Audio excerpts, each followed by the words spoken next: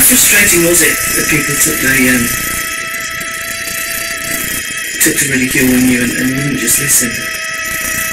Well, it was really frustrating. And then after a few years, I just kind of put on there and not the other, because you hear that skeptics. I was a skeptic too, because I seen it first when I seen it, and then after that I just hooked on, kind of like some people get hooked on fishing. Yeah, it's hard to make people believe, Tell me a bit more about what you used to think before you saw it. Think about Nancy's dad. Well, it's just like I hunted with my father since I've been a little boy. Hunted and trapped, and we hunted with hounds and killed lots of bear. And I just was a disbeliever. I said somebody would kill one of them, If there were that many of them around, but I don't think there's that many. I don't think there's probably over 3,000 of them in the whole Pacific Northwest. And when you did see it, what did you think first time? I was coming around the curve in an old logging skirt, and it was kind of an S-curve, and I was coming around one end of it, and Bigfoot was coming off on the other end.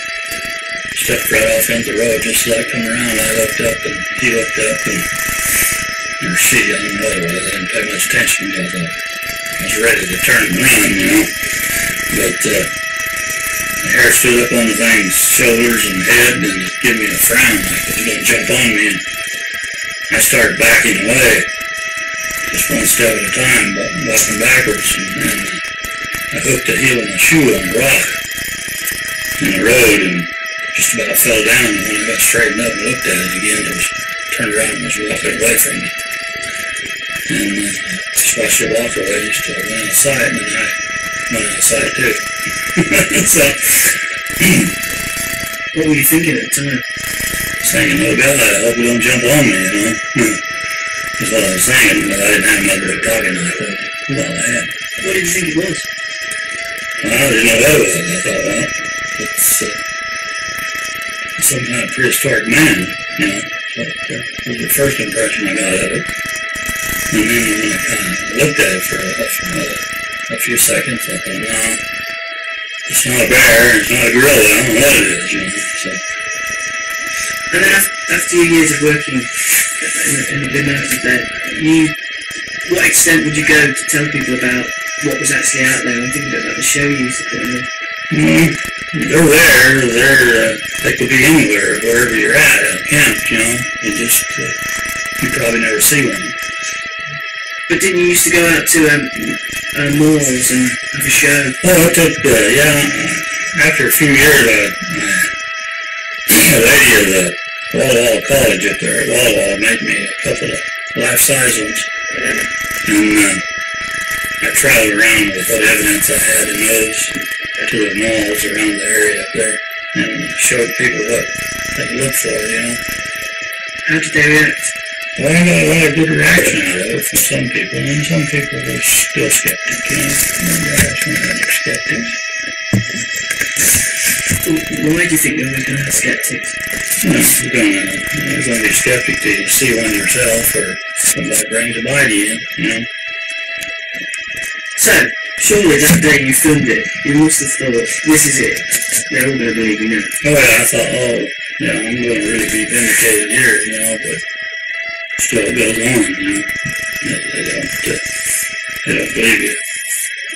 It's got to have that evidence. But surely that's evidence enough. You filmed it, it's working. Yeah, it's evidence enough for me, but not for them, It's going to have a body. It's coming down to that, blood sample, DNA sample, or something, that really proves. So when people see that footage, what do they say then? Some of them believe it, some of them don't. You get that, Some people think you might have actually faked it. Yeah, they do. Some people do think it's been faked, but prove it. That's what I say. Well, fake to me, my brother-in-law gave me a video camera that he had, and once I got a hold of that, I started packing that thing with me, and I thought, well, I'll get some footage of it, if I see another one. I finally did see it, enough to get some footage, but still wasn't enough. Can you tell me a bit about the circumstances of that day? What happened? Well, I had a map at home that I drawed on for 15 years.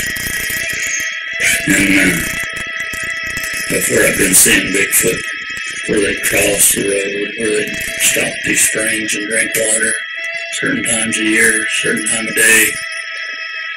And I got to looking and watching that map, and it's starting to make a pattern on where they were traveling. So I started going into Deep Springs. It showed on that map that they'd been in there 9 times, at that time of year. So I started going up there every morning, going there before daylight, and I'd sit till dark in the evening. And the one particular morning, my daughter had trouble with her car, and I had to do some work on it, so I was late.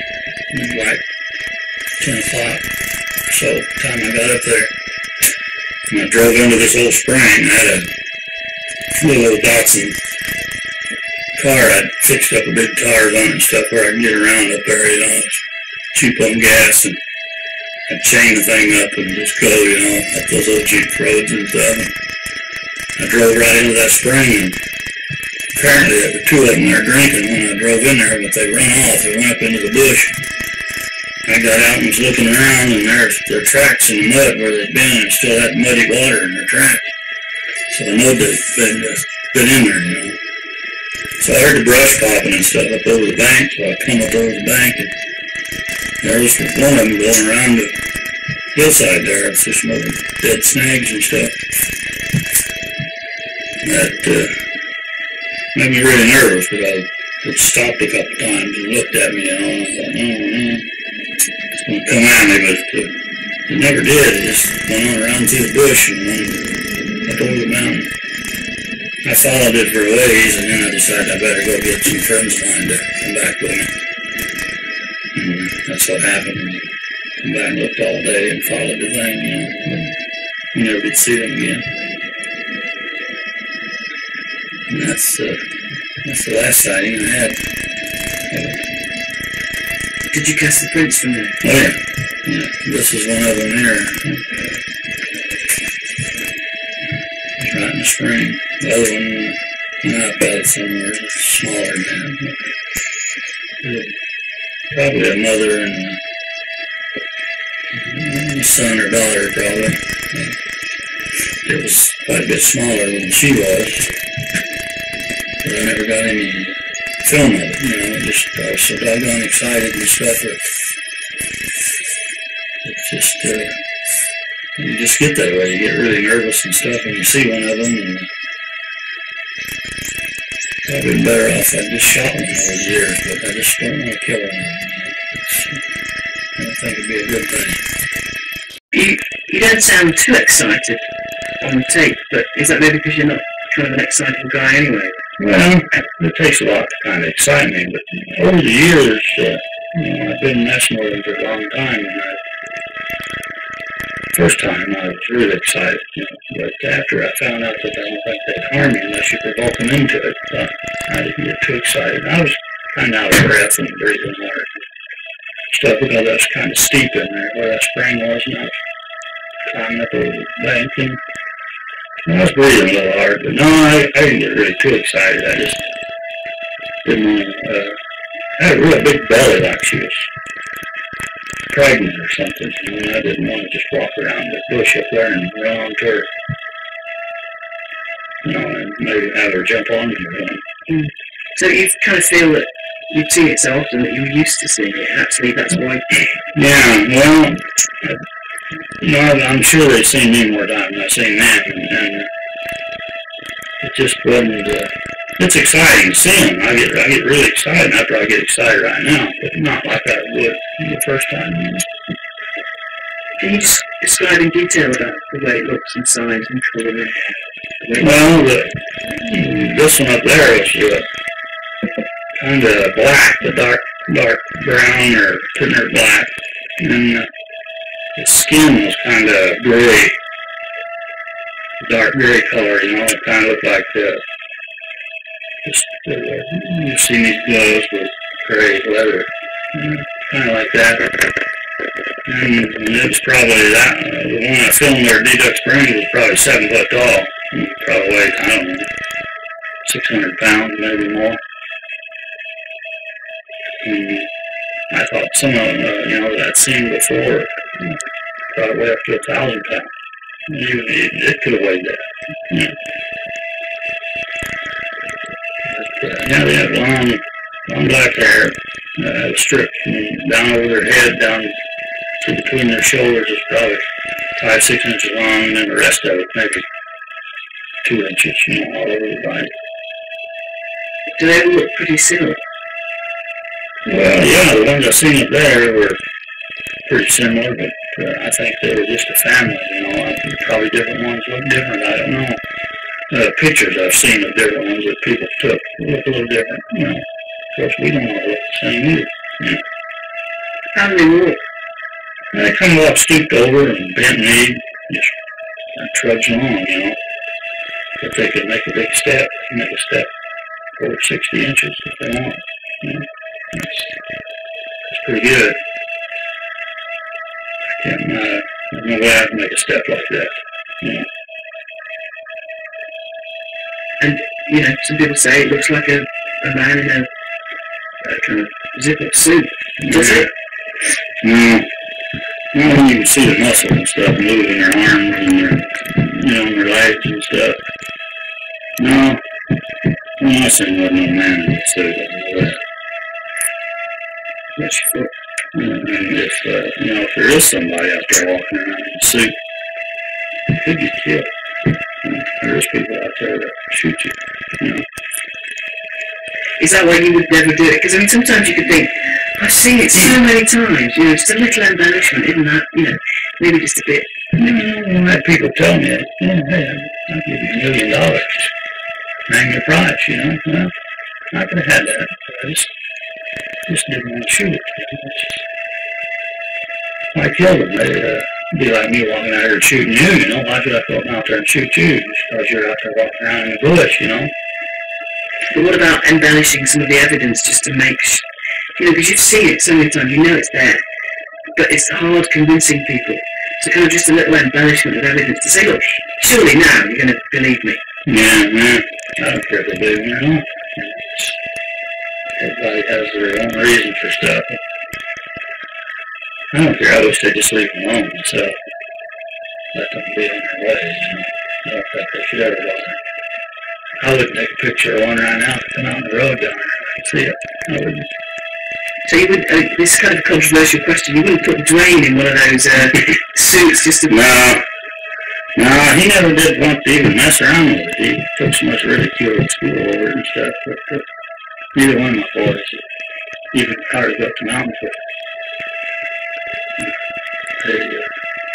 They're just not that type of people. You know, they wouldn't do something like that. And I wouldn't either. I don't have to. You know, they're there. People out there, and that's where they travel through. You might eventually see one. You know? So. Great. Stuart? Sorry? Let's see this. Okay, stay on interest. So this will just be good.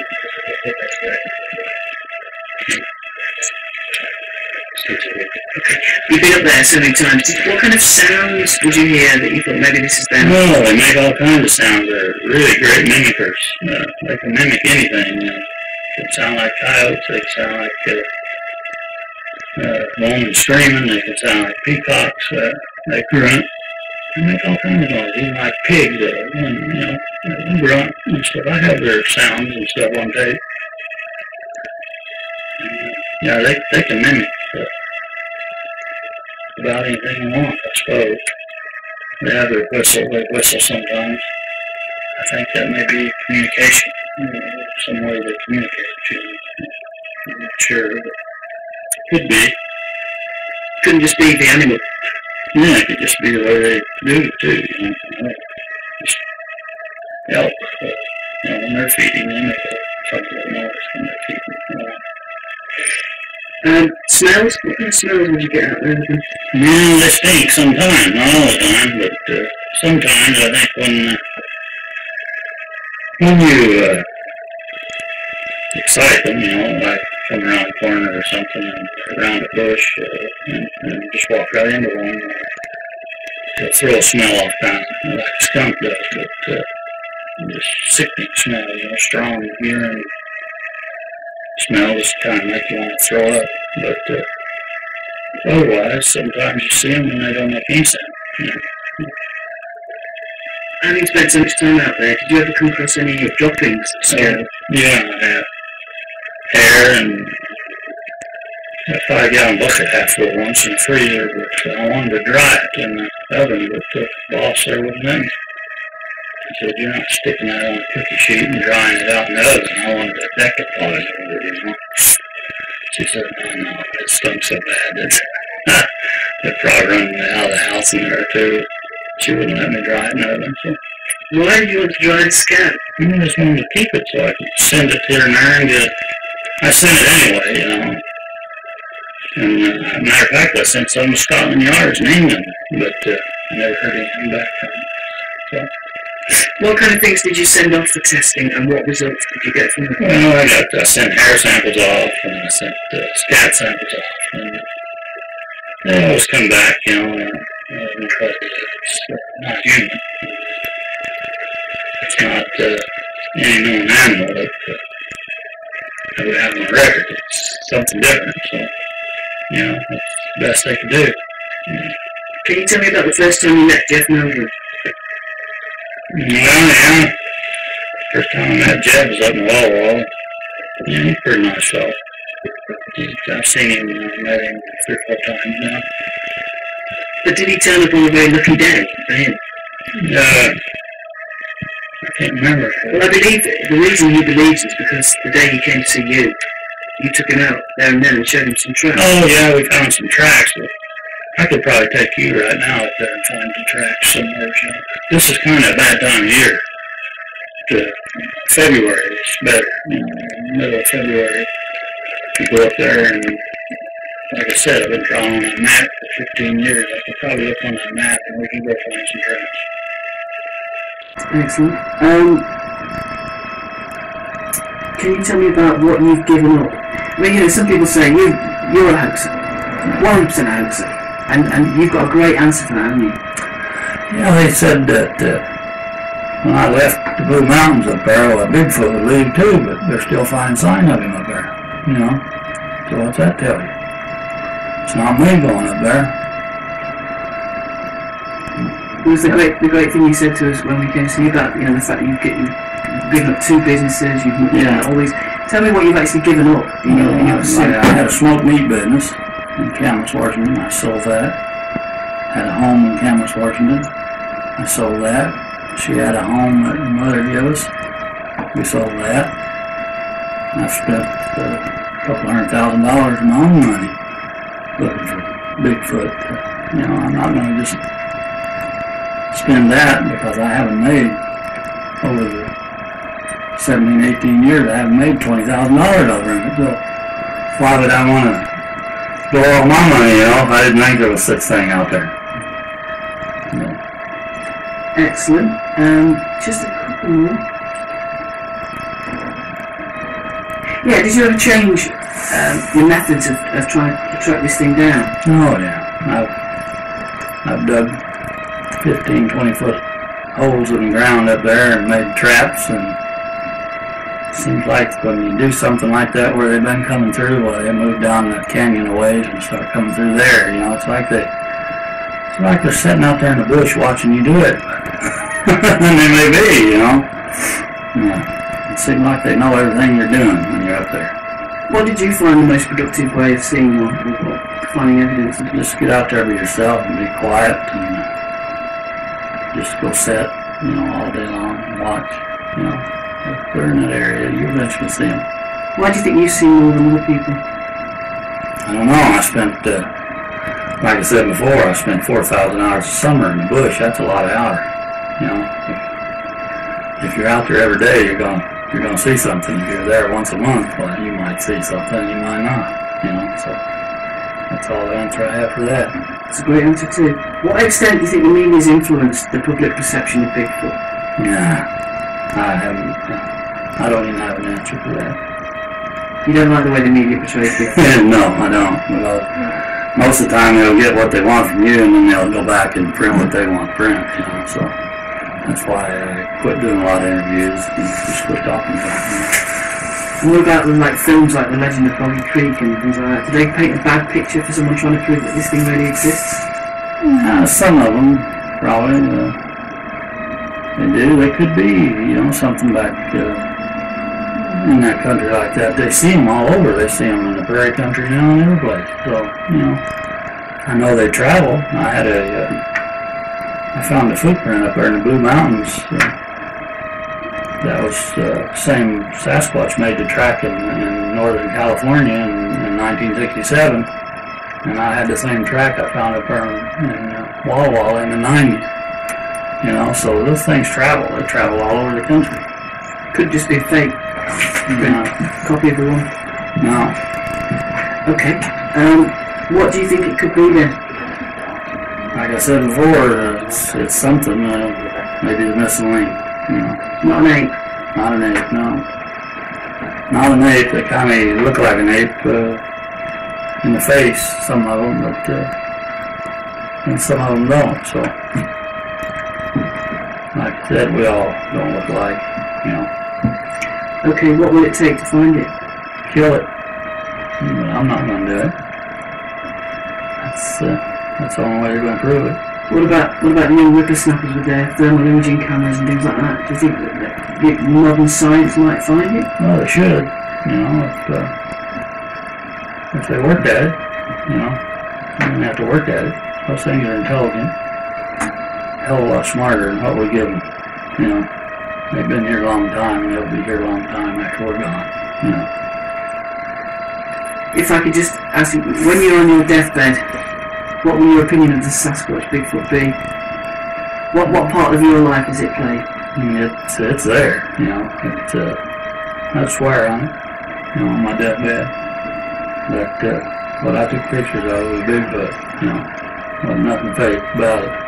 They're there, and you know, people spend enough time out there where they're going, where they're traveling through. You'll eventually see one. But everybody has their own way of, you know, hunting, and it took me a few years to just figure out, you know, that I'm better to go by myself than take a bunch of people with me, you know. And that's about all I got to say about it. Excellent.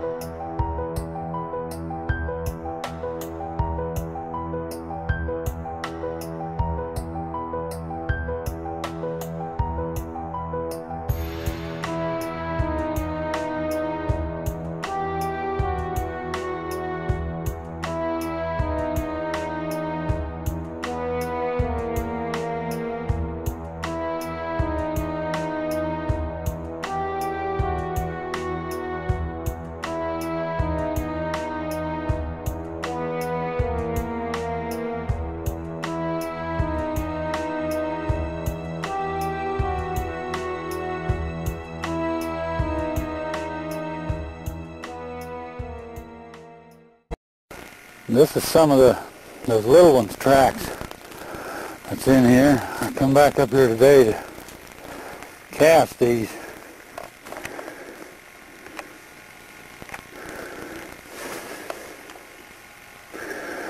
They look like they're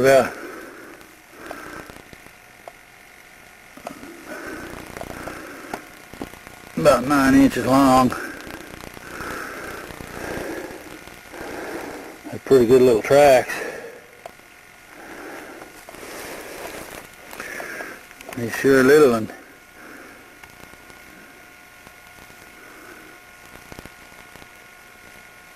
Went right up this old trail. Run around up there to his mommy, I guess. Yeah, I'm gonna mix up some plaster here and pour these. Well, I got my cast made.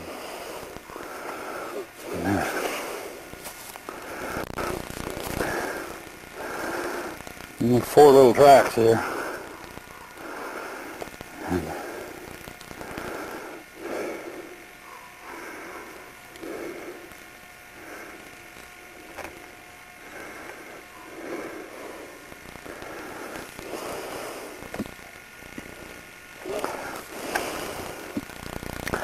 $32 between the stride there.